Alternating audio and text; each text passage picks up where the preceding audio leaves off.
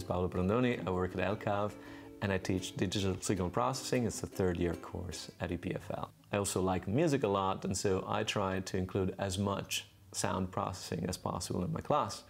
And I think that Jupyter Notebooks are a fantastic tool to blend the theory with the practice with the help of music. And so we start with something that everybody knows, Pacman, right? We've all heard the sound like this. And we try to describe the math behind a polyphonic 1 bit per sample sound.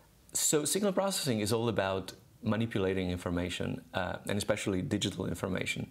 And so once you have some information, could be an audio file and a video file, then you can really do anything you want in a general purpose computing platform like your laptop. And the idea is, instead of having to learn how to deploy complicated programming framework, you have a very easy interface, and you can write little pieces of code that with very little effort can actually play sounds, show images, and give a feedback immediately to the students that is not just right or wrong.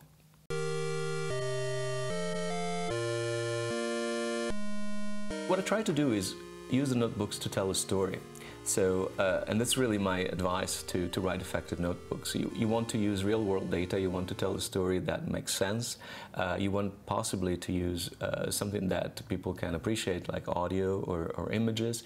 You shouldn't be afraid to tell side stories, to give some historical context. And of course you have to keep the code simple so that people can interact with it without having too much of a learning curve.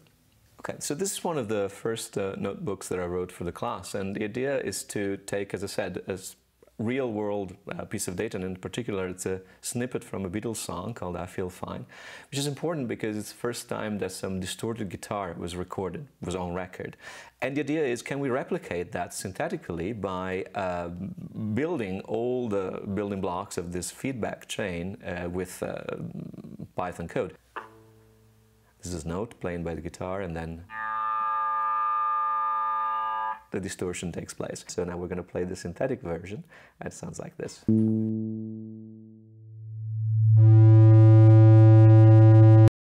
Today, you can do pretty much everything with your laptop, and Jupyter Notebook is really like a portable lab where people can experiment and try to apply in practice what they learn in class. And so the notebooks that I use are really some examples of applied theoretical concepts. Noto is a great platform because it allows students to use computing resources in the school, and so they can access it even with their mobile phone. So they have access to a computing platform that is powerful. They have access to the code that is directly stored in GitHub, without having to first download it, and they can play with the notebooks on the go. So I think it's a fantastic resource that we have here.